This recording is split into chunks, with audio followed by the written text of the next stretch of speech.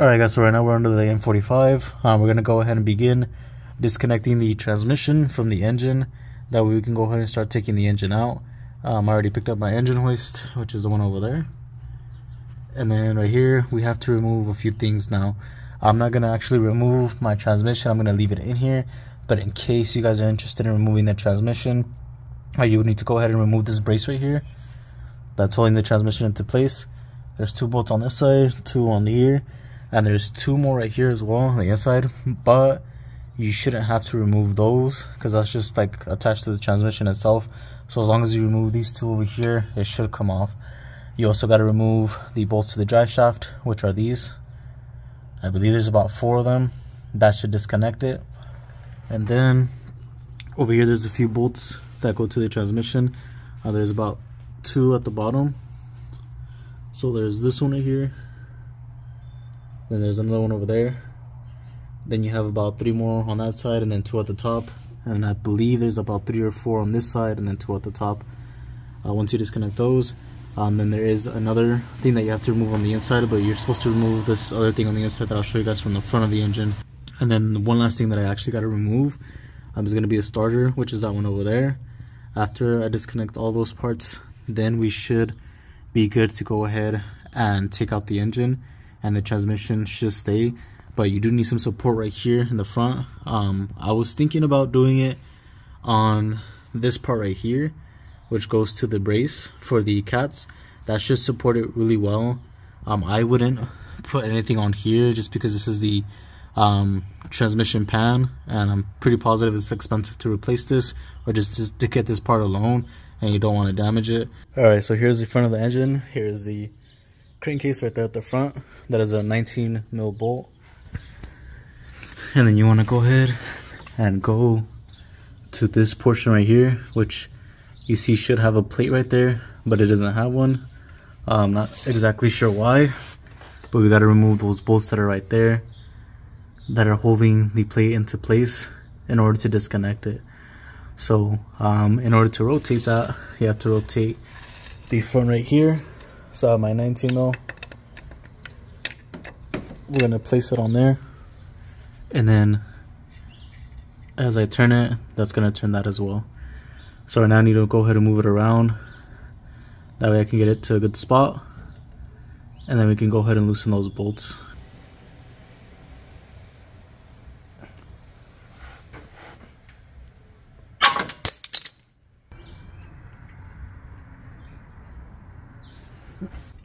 Alright, there you go, there's one.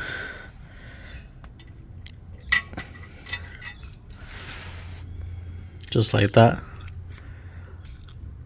Now we gotta get the other ones. I think there's a total of like 4 of them, but I'll let you guys know. Just keep rotating it until you see another one and then take it off. Alright guys, so I got all of them off. There was a total of 4. Right there that you guys can see. This one's not part of it right here, the longer one. But it was those 4. I almost stripped one. Which was this one right here. I got so lucky it didn't strip, because to get something in there is going to be pretty hard. But yeah, there you go. There's that one removed. And then let me rotate it. It helped a lot. Like a little bit of a pointer is that you can use the breaker bar on here and at the same time turn this one to loosen it. That's how I did it, because honestly the other way of just like using one hand to do it is going to be almost impossible. And I did hurt myself a little bit because I mean I don't have like a really far reach, so every time I would loosen a bolt my hand would hit like the end of this right here, so my hand's like a little bit bruised up. But right there you can see the other one taken off. And then I mean it takes a while to spin it, especially if you don't have like an extra hand helping you. Like right now I can't see, I'm just doing it by feel over here on this side.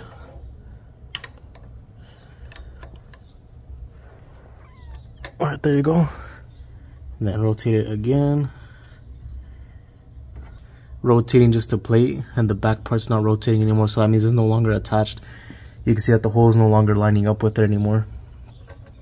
But yeah, now that that has been removed Now we can go ahead and disconnect the transmission, and then also we need to disconnect the starter on here on this side. I don't know if I need to disconnect like the entire starter or just the wiring that goes to it, because I technically already removed all the wiring, which is this one right here. This one goes back to the starter. It's gonna be really hard to see, but it's all the way back there. I was thinking about disconnecting it from the top right here and not through the bottom. That way the motor mount can still stay on there. So there's a bolt from the bottom, or the nut. And then the starter is somewhere right here. Let me get a feel by hand. So right there, where my finger's at, this grommet, that's connected to the starter right there. So that's most likely the one I need to remove. I don't think I need to remove the starter completely. I think I just gotta take that bolt off, and then this wiring harness should come off. I think, well, actually there might be something else, because I have like another, you guys can't really see it, but there's this wire right here, and there's another one behind it that I'm feeling right now. I'm not sure what it's attached to, so I would have to take that off. So this one right there, disconnect that, and that should be the entire wire harness, along with the bolt that goes to this right here. So let's go ahead and take that off. Alright guys, so it appears that we got all the wiring. There was this one right there that was connected to this right here. There's just a clip on the other end that I gotta take off. And then right here on this side, which was a hard part to get to the starter, this is a 12 mil, and I put the nut back on there. And then there was just this other connection right there as well. So there's a total of 3 going to that. And now the whole like wiring harness is now like loose, and I'm gonna put it on the side over there. So for the most part, looks like everything is disconnected. I believe that is pretty much it when it comes to the wiring. Here's the hose for the power, not the power, saying the transmission right here. It's all loose. You guys can kind of see it right there. That way it doesn't come out with the motor, mess up those lines. And then the motor mounts right here, those are 14 mil. So I loosened that with a open-ended wrench. Same thing with this one right here, it's already loose. And I think for the most part, that is honestly it. I think I'm just gonna check around again to make sure I didn't miss anything. There was like just this ground right here. I already removed that. And then just checking the sides, make sure nothing else is connected. Like I disconnected all of these right here, all the hoses right there. And let me zoom out a little bit. So all of this is disconnected right here. On the sides, there's nothing connected. And then over here, all these hoses are disconnected as well. Those are all connected to like the block directly, so that'll come up with it. The only thing that I noticed that is still connected is this right here. It's the transmission like fluid tube where you check the level. And there's a bolt right here, which I believe goes to the transmission. So when you take that transmission bolt out, that'll most likely go out with it.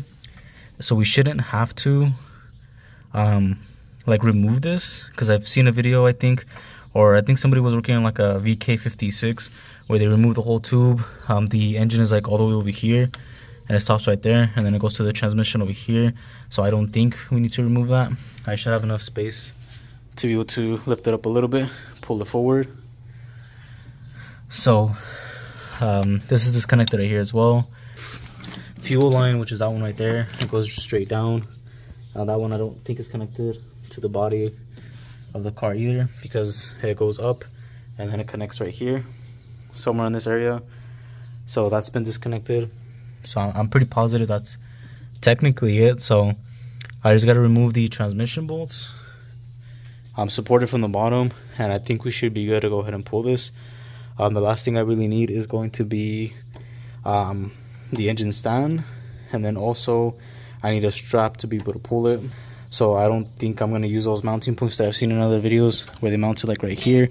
There's 2 holes to be able to add like a bracket, but I think I'm just gonna go ahead and just strap it, or unless they provide some bolts that I could just strap it with that right there, that'll work as well.